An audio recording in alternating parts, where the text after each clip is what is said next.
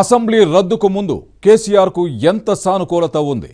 మళ్ళీ టికెట్లు పొందిన తాజా మాజీల పట్ల క్షేత్రస్థాయిలో ఎలాంటి స్పందన వస్తోంది? ఏపీ ప్రజలకు చంద్రబాబు పదే పదే చెబుతున్న విషయమేంటి? తాజా ఐటీ సోదాలపై చంద్రబాబు ఎలాంటి వ్యాఖ్యలు చేశారు? జాతీయ స్థాయిలో బీజేపీయేతర పక్షాలను ఐక్యం చేయడం ద్వారా ఏపీలో ఎవరిని డిఫెన్స్లో పడేయాలనుకుంటున్నారు?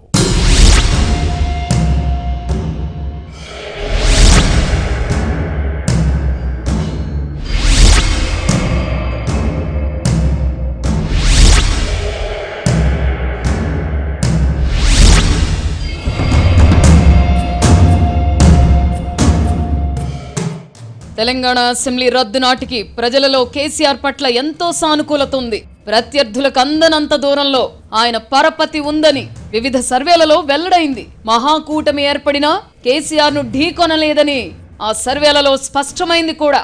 ఈ 4.5 ఏళ్లలో తమకు ఇబ్బంది కలగలేదన్న అభిప్రాయంతో ఉన్న సెటిలర్లు కూడా కేసీఆర్ పట్ల సానుకూలంగానే ఉన్నారు. అయితే ప్రజలలో తీవ్ర వ్యతిరేకత ఉన్న శాసనసభ్యులకు కూడా మళ్లీ పార్టీ టికెట్లు ఇస్తున్నట్టు కేసీఆర్ ప్రకటించడంతో పరిస్థితులలో కొంత మార్పు వస్తోంది.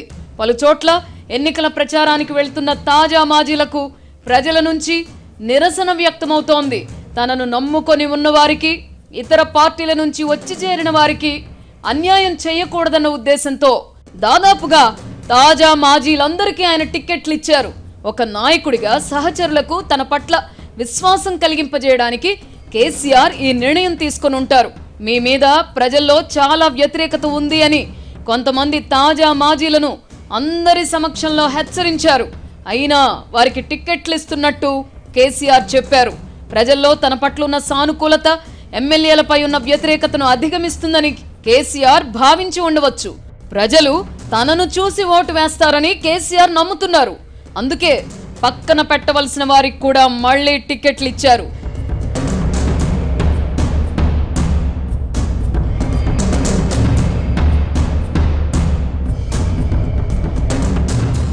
ఈ నేపథ్యంలోనే ఆయన తన ఎన్నికల ప్రచార వ్యూహానికి పదును పెట్టారు.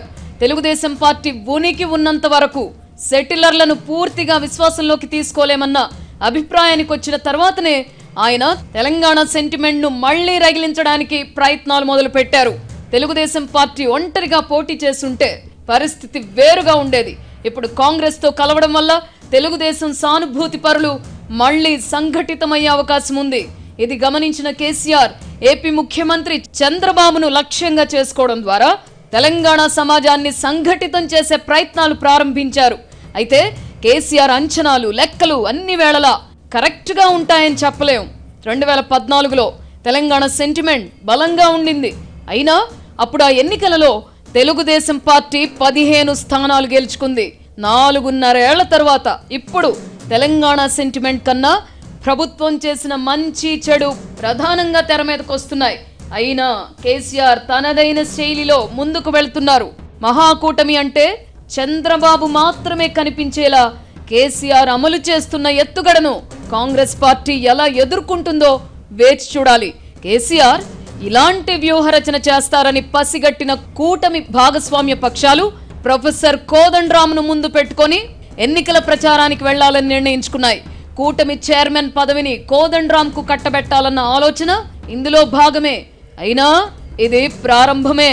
మున్ముందు తెలంగాణలో ఎన్నికల ప్రచార ఎత్తుగడలు ఎన్ని మలుపులు తిరుగుతాయో చూద్దాం. కేసీఆర్ ఎత్తుగడలను, ఆయన నుంచి వచ్చే వాడి వేడి వాగ్బాణాలను ఏ మేరకు ఎదుర్కోబోతున్నారన్న దాన్ని బట్టి తెలంగాణ రాష్ట్ర సమితికి మహాకూటమి ఏ స్థాయిలో పోటీ ఇస్తుందన్నది ఆధారపడి ఉంటుంది.